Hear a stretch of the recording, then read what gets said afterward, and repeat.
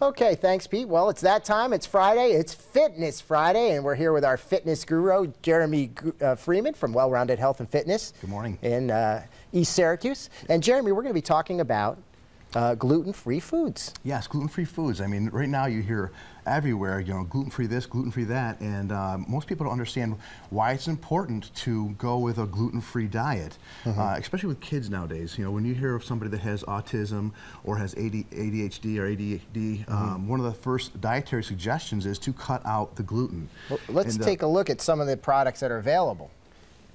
You have this, you have special, you know, regular waffles, you have quinoa, Amaranth waffles. Yeah, exactly. Rather than a regular waffle that has wheat or gluten in it, your gluten-free Bisquick. We can bake pancakes, or even you know, mac and cheese. Like a lot of kids eat mac and cheese, but you have a lot of different, you know, snacks here, like some pretzels or some chips. You know, of course, your classic rice cakes, and even your breads.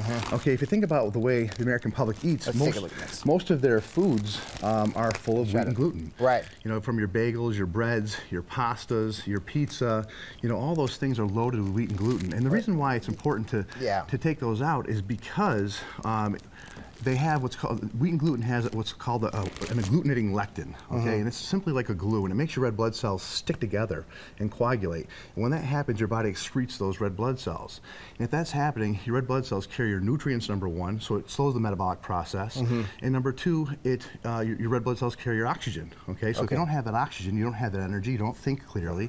And of course, if your metabolic process is slowing down, then now you're increasing, increasing your body's ability to, of course, gain weight. Right. Which is part of the reason why we have such a problem with obesity in this country. Right. So also you hear, of course, about celiac disease, which is, you know, a problem with wheat and gluten. What happens there is that wheat and gluten gets into the intestinal tract, and it increases fermentation, and of course bloating, and also malabsorption. Right. So putting in foods like these here can help to avoid a lot of those issues. Okay, so there you go. Jeremy Freeman, Well-Rounded Health and Fitness, talking about the benefits of having a gluten-free diet, better digestion, and a lot of other health benefits. Just another fitness tip here on Fitness Fridays. We'll be right back.